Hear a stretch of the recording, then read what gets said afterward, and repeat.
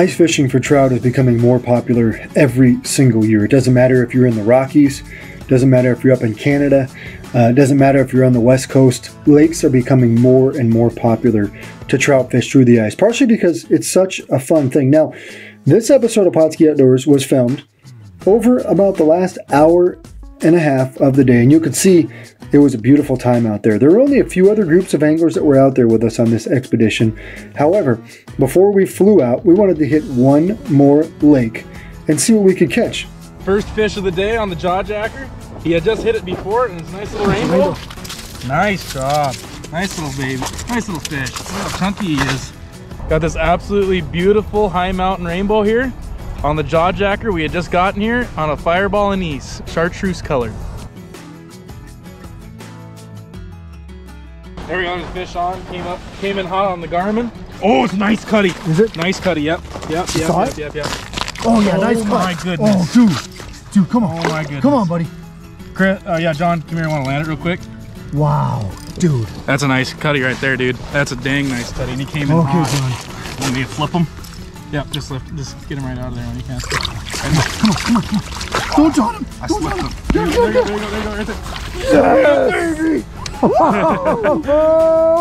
We got an absolute beautiful high mountain cutthroat right here. He came in hot on the Garmin, and he just absolutely annihilated a chartreuse anise fireball. Fishing 8 feet of water right off this tree right here.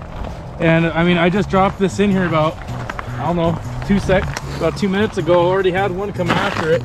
Oh yeah, that's and now I got another one in here already. Oh yeah, nice fish. Come on, baby. Oh yeah. Switched up to a glow jig when it's getting a little bit darker out. You know, try to get a little bit more glow out of that chartreuse. Another nice cutty. There it is. Another nice forcer grabs the cutty. Look at that. We got another beautiful cutthroat here, and what you can see is the difference in colors between these fish. He has very few spots. The other one we caught just a little while ago had a lot of spots. A lot of beautiful fish here.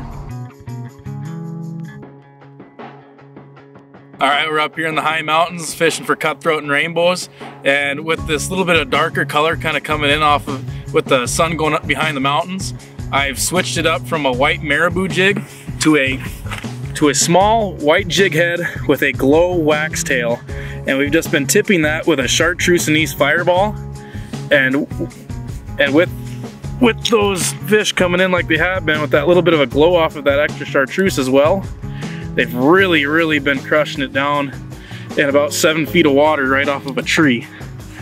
It looks very natural under there. There we go, there's a fish. Got him on the Garmin coming right off the bottom. Like those other ones, he kind of just came in hot. What a nice little cutty right there. There we go. We're out here using this really nice small little glow jig here from Rapala, and we're just tipping it with a chartreuse anise fireball.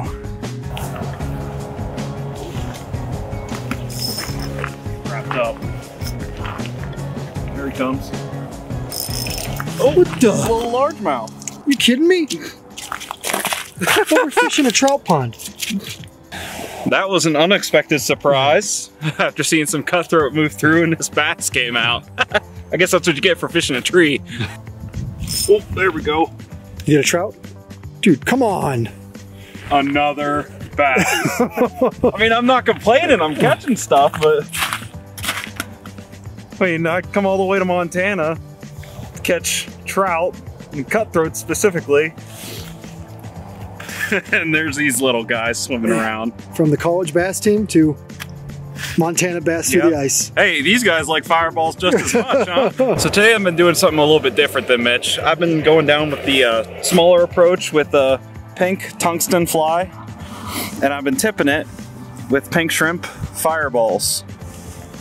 So I've been taking just one out of the can.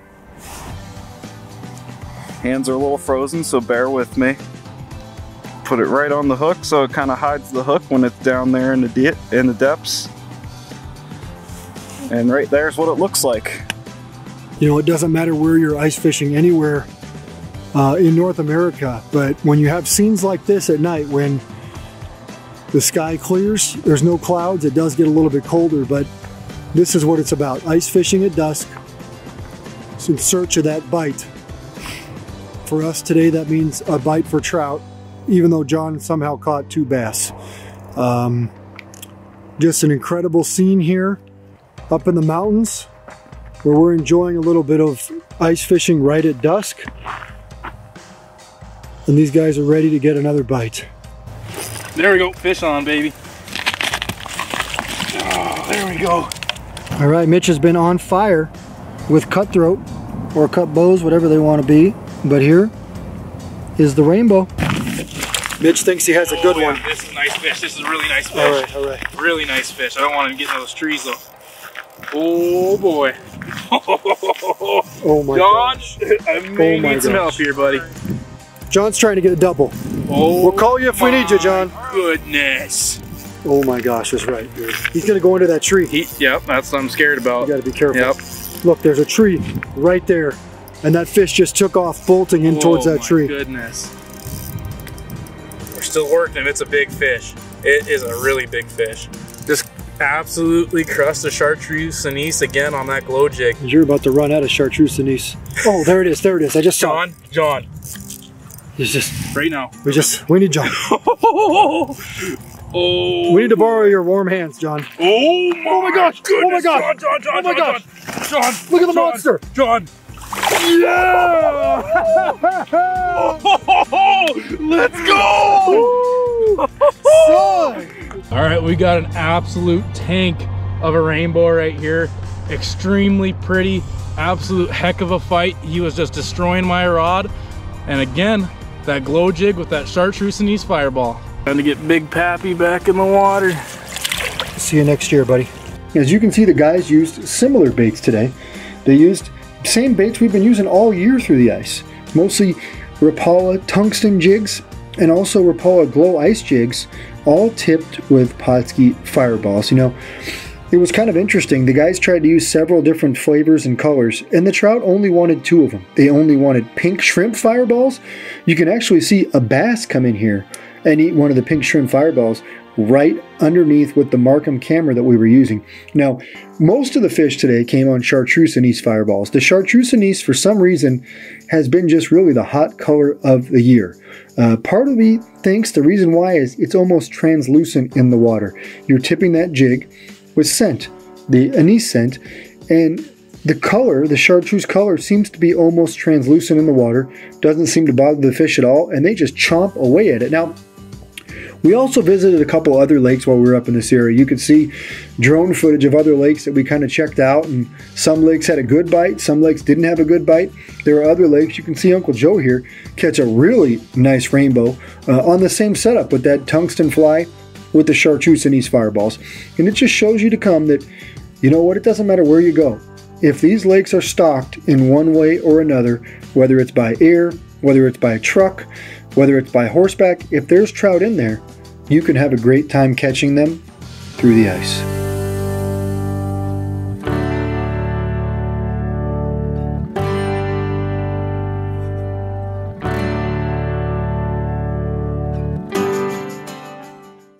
Pautzke products are available at sporting goods stores near you. If you can't find the specific color, size that you want, make sure to go to Pautzke.com. And as a thank you for watching Pautzke Outdoors, we're going to show you a coupon code to be used for 10% off your next order.